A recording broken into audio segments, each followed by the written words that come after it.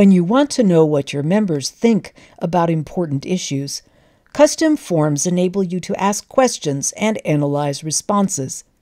Here's the basic process of creating a custom form.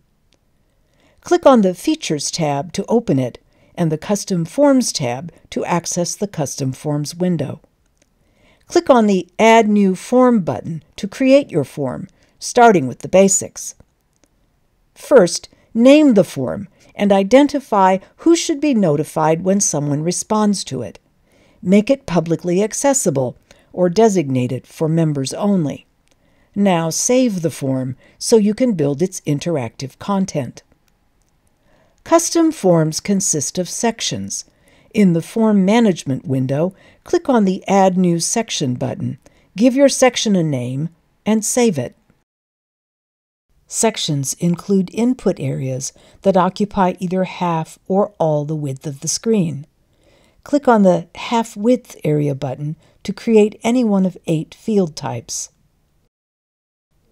The full width areas are reserved for dividers, instructions, and document uploads. To add more sections, click on the Add New Section button again. To delete a section, click on the red trash can icon beside the section name. When you're happy with your form, click on the Save Form button to finish creating its content. You'll need to attach your form to a page on the public site of your website so members can respond to it. We'll explain how to do that in another video. If you need detailed step-by-step instructions for custom forms, access the Help System from this icon in the Custom Forms window. Please like this video if you found it helpful, and remember to subscribe to our YouTube channel so you'll receive notifications about our new videos.